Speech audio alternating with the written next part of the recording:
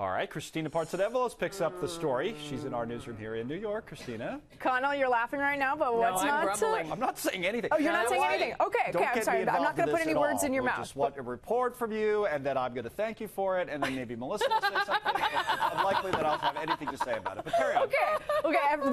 The world knows now that Connell has absolutely no opinion about this advertisement. What's not to love? You got an over $2,000 stationary bike for Christmas. Well, obviously, go figure. Online critics aren't loving it at all. The new Peloton ad was just released for the holiday season, and people are criticizing it for many reasons. The first one being that it's sexist because the men seem to suggest that the woman should work out more. Here's one Twitter comment I pulled from online.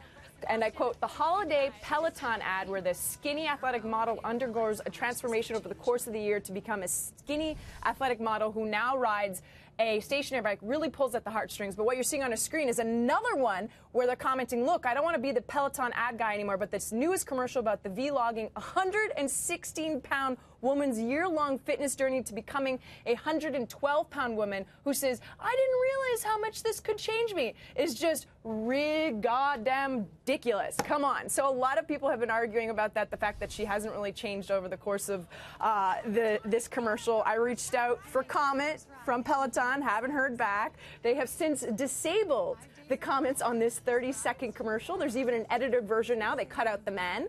The company, though, has come under fire before for its marketing since they only feature really expensive homes in their commercials. But I guess you can call that aspirational, right?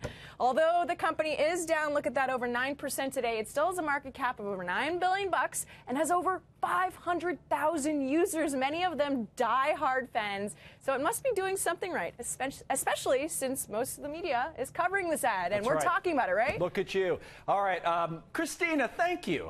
Christina Partsenevelos. Would you give your wife a Peloton for Christmas? Like I said, I thought I was waiting for your comment on that. No, what if I got? What do you think about the workout gift for the wife for Christmas?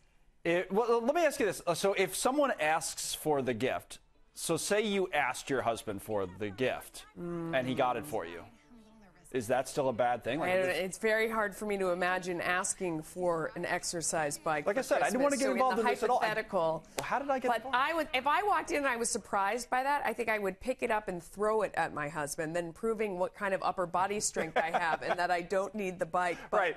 Who needs a workout now? I want to know, so who watched the ad and didn't realize the huge problem with it? I mean, obviously no women. A guy? I guess I like I said. And she's like almost in tears that she's been transformed.